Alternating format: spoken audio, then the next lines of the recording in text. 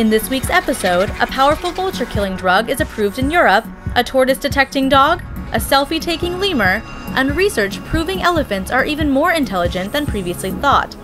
That and much more in this week's nature and environment news from around the world. This is your 2-minute roundup.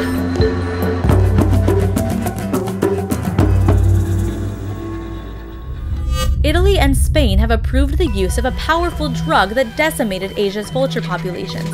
Diclofenac, which is used to treat cattle, kills vultures who feast on contaminated remains.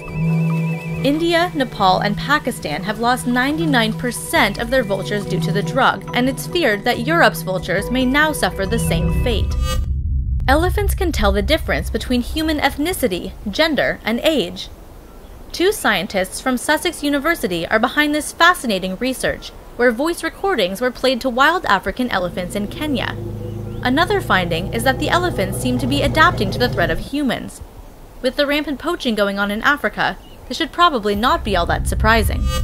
Off to Florida, where a panther who was rescued after being hit by a car last year is finally being released back into the wild. The panther was rehabilitated after extensive injuries and is now well enough to go back into its natural habitat. A great white shark nicknamed Lydia is making history as the first of her kind to be documented swimming from one side of the Atlantic to the other. Yeah, Lydia! Lydia was tagged by scientists in Florida last year. She's also possibly pregnant, and it's hoped she will lead them to her shark nursery. Yeah, Lydia! Do your thing, big girl! Down to South Africa, where the first detection dog for endangered tortoises is eagerly on the job.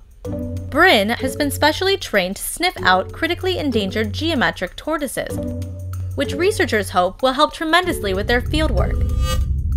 Ever wanted to beat climate change denialists with hard science, but didn't have all the facts at your fingertips? Well, now you can with a new app called Skeptical Science, which lets you find out quickly whether statements are based on proper, peer-reviewed science. And finally, step aside, Ellen DeGeneres. A lemur at the London Zoo may take better selfies than you. The lemur's keeper was taking photos of the primate when it grabbed the camera and began snapping away. Not bad for a creature with no previous photographic training. There's loads more information on our website, and you can post your comments there too. Also, don't forget to join us on Facebook and Twitter.